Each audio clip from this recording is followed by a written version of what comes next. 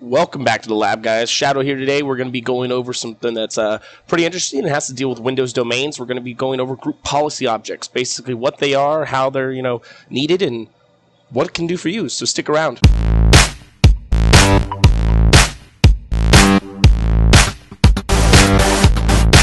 Alright, so let's jump right in.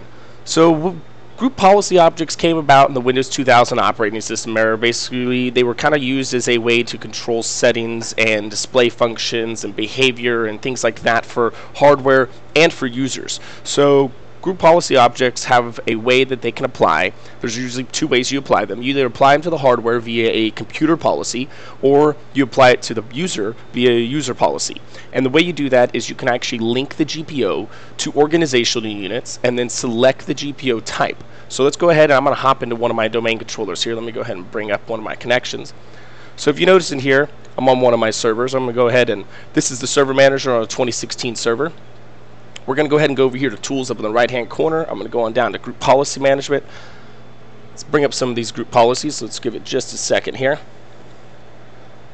So here's my domain, Bodhi-TX, everything that I do. And I have these different policies that do different things. These are all actually, I believe, map drives up here at the top. I don't have anything too intricate. But if you actually want to see all the group policies that are all in a single domain, the best way to do that is go down here. You can click these group policy objects, and you can see all the different types of objects that I've made and tested. And the best way to actually go ahead and look at these is you can actually click on it and see where it's linked. So right here, these links are actually showing where that GPO has been registered to as an OU.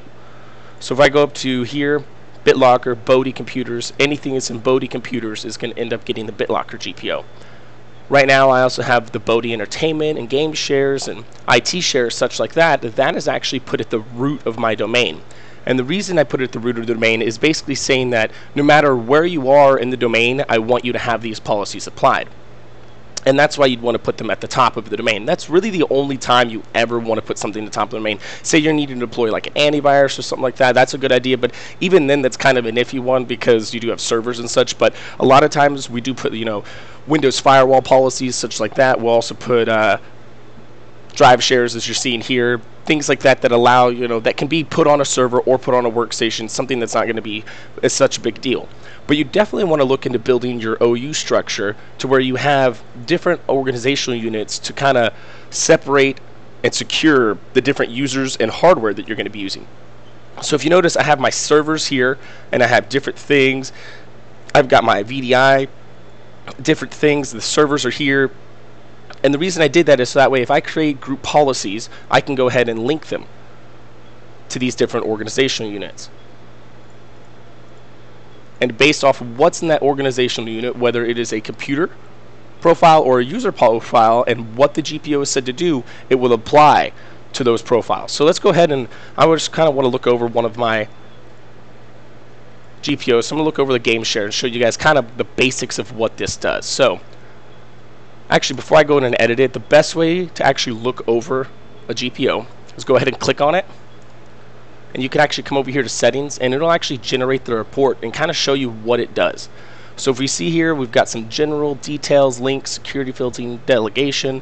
We can click this show all right on the right hand side, and if you notice, boom, there's a group policy. It blows up everything. It kind of lets us know, hey, here's the owner, here's the unique ID for it, here's the links right now. Are they enabled? Is it enforced? Which I'll talk about enforcing here in a second. We'll go over that. That's a big deal, and when we get into that, I'll go over why. Right down here in security filtering, basically what I'm saying is that this GPO can only apply to certain user groups and computers, which are these right here. Down here at delegation, this allows me to basically say this GPO is delegated to these user groups. But then right down here, if you notice, this general is actually not that big of a deal. That's the general part of the GPO. What we're actually worried about is what does the GPO actually do?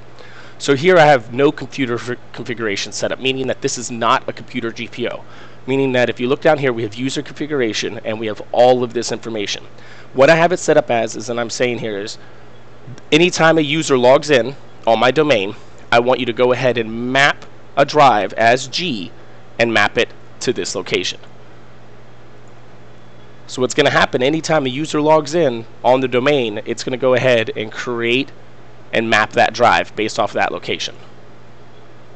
and this is user settings. So it doesn't matter what machine the user logs into. If they log into a server, they log into a computer, they log into a VDI machine, no matter where they go, they're going to get that drive mapped as drive G. To give you an idea, same thing happens here with the IT share. It gets mapped as T. It's also user configuration. Now let's go ahead, let me try to find one that I've made that is computer configuration.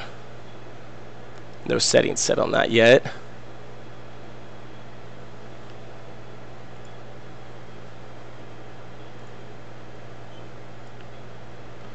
Here we go, the emulator GPO. So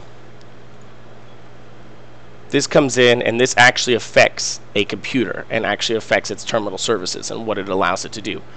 So, and this enables remote FX, so that way I can actually use 3D RDS. That's for a whole nother video though. So what this means as a computer configuration, if I were to put this at the top of my domain, this would apply to every single computer in my domain. So usually something like this, it's very specific, that's enabling remote FX on an RDS server. You'd want it to apply to, say your RDS servers. So right up here we have Bodhi RDS. This would be basically, and then the emulator. See how here actually looks like I already have it applied. That's where we want to apply it. Is this GPO would get applied to that OU, meaning that any servers or any machines or computers, as the OU states, that are put inside Bodhi emulator organizational unit will have this GPO applied. So that's the big difference that that really messes a lot of people when they get into group policies. Is they'll go in and they're like, oh yeah, I can map a drive, and they'll go build it as computer configuration when it's meant to be built as a user. There are a lot of things you can do on both. You can map drives, printers, and such, and do a lot of different folder redirection and everything on computer policies, just as you can on user policies. So you have to really make sure and think about it. Okay, what's the best way to handle this? Is it going to be by computers, and everybody, the computers in this location all need this, or is it the users? And then as they move around to different locations, is that user, or is there a group that need things? And that's what you really need to think about when you're building a group policy object is, what is my organizational units? How am I going to affect? Who am I going to tag? And things like that. And how is this going to benefit me and the end users with their job? So I hope that I kind of broke some things down pretty easily. I hope I was able to go over group policies and help you guys figure out, what they are and the basics of group policies. I do have some more videos I'm going to be doing. Have a lot in the works, a lot more series and such. That I'm going to be going over, setting up domains from scratch, building these group policies and things like that, and really kind of getting more advanced. So go ahead and stick around, guys. There's a lot more that's going to be happening, especially with the new year coming. I do apologize for not, having a lot of videos. It's been between work and family, holidays, everything going on. I've been trying to do as much as I can. I did want to go ahead and I do have some in the works, such as this one that I'm working on to get done. So if you guys just, go ahead and just keep holding out. I've got a lot more in the works. So thanks for sticking around, though, everybody. And as always, I'll see you in the lab.